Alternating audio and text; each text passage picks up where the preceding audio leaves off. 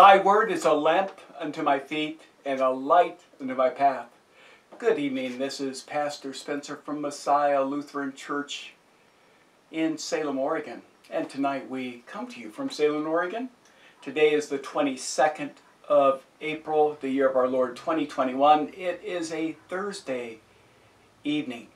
And tonight our psalm is the 44th Psalm.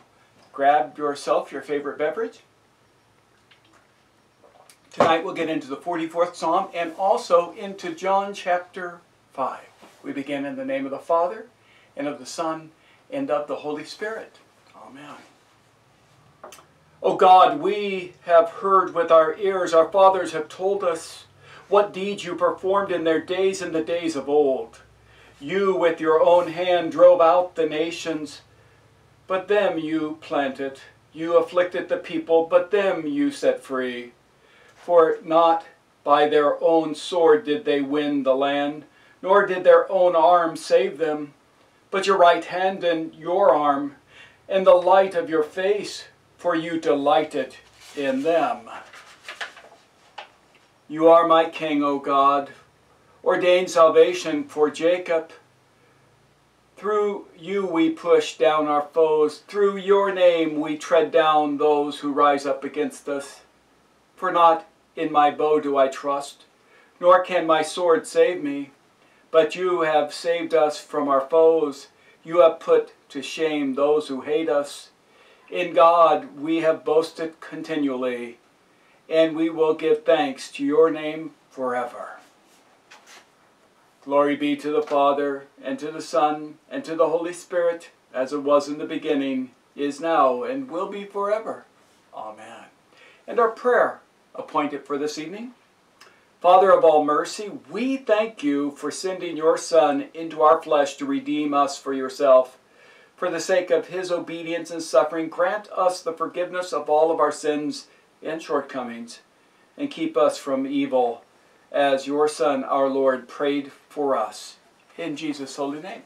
Amen. And tonight, like I said, we are going to continue in St. John's Gospel, chapter 5, verses 1 through 8. Sometime later, Jesus went up to Jerusalem for the feast of the Jews.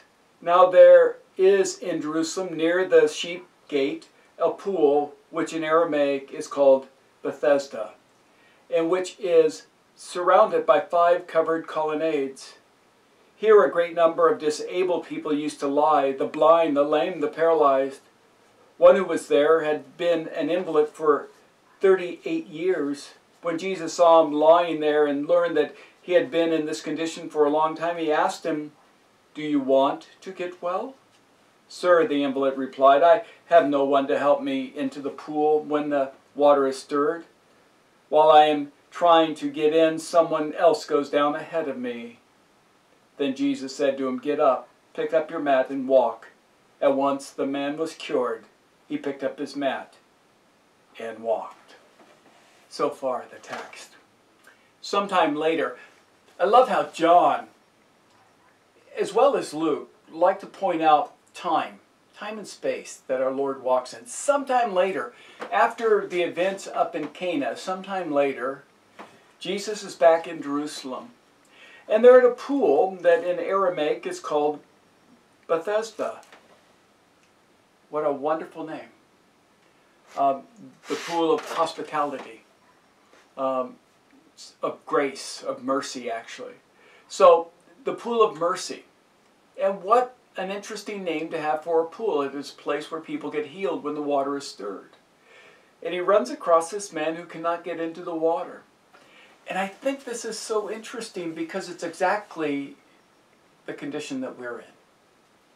Here's a man that knows what needs to happen for him to be cured, but he does not have the ability to do it. He has, as he says, he has no one to help him there.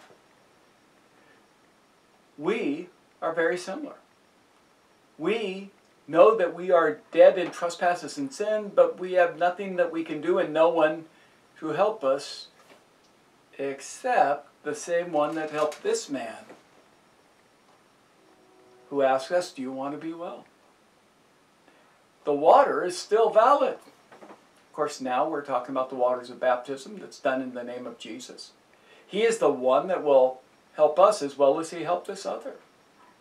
It is by his mercy, not by the pool that is called mercy, but the mercy of Christ. This Sunday, by the way, is Good Shepherd Sunday.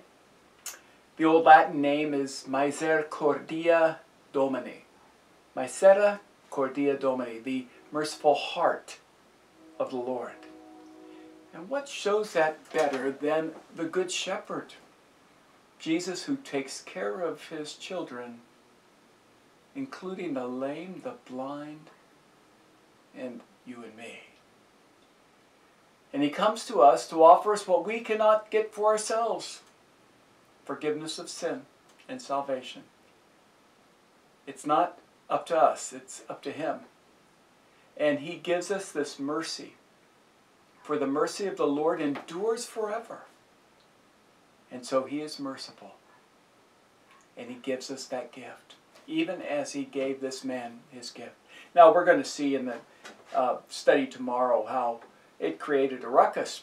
And isn't that interesting? Forgiveness of sin, healing creates a ruckus. You would think everybody would rejoice.